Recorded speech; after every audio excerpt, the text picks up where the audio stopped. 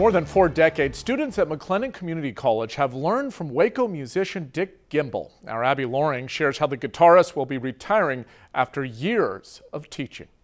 The son of famous Texas fiddler Johnny Gimble had big shoes to fill once he entered the music scene, but Dick Gimble is a man of many talents. He's not only gone on to make a big impact in the music industry, but also as an educator. Being the son of the fiddle legend Johnny Gimble, Dick Gimble fell in love with music and began playing guitar at 14. I've been playing in the band at Midway High School for, ever since 7th grade or something.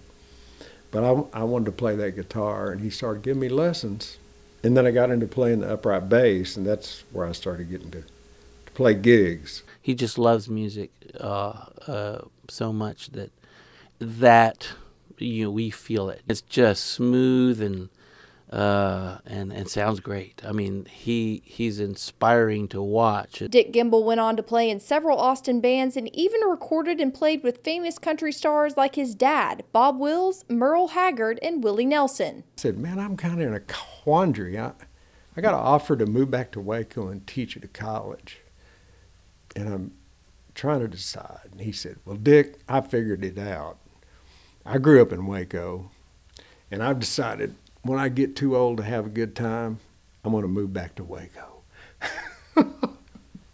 Anyway, that's the Willie side of it. In 1981, Gimble began sharing his love and knowledge of music and Western swing with students at MCC. He inspired me to learn other instruments other than just guitar. The whole Gimble clan has left a legacy of music, for all time. And then he has instilled that into his students, too.